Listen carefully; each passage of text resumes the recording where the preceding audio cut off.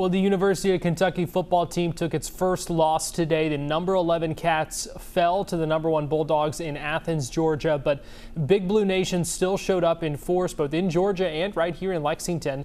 Jeremy Toms shows us how fans here enjoyed the game today.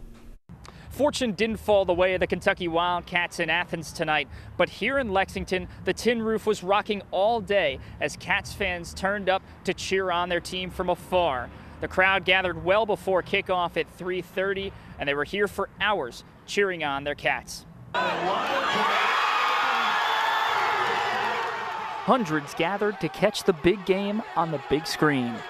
You know, I once committed to UK back in 2004, so, you know, this is like a dream come true. Hometown kid, getting to see my Cats possibly knock off #1 team in the country. Don't get no better than that. And Big Blue Nation was getting loud for every first down, defensive stop, and big catch they made. It feels amazing being at UK right now as a senior, seeing the football team do so good. We're all out here cheering for them, and we love to cheer on the Cats. Even when it was clear that the game wouldn't go their way, UK fans were proud of their team's performance. Not many people can put on a show like Kentucky is right now. Could be a lot worse. Now, some fans I spoke with tonight said that if you told them at the beginning of the season that UK football would be 6-1 at this point, they would have taken that all day long.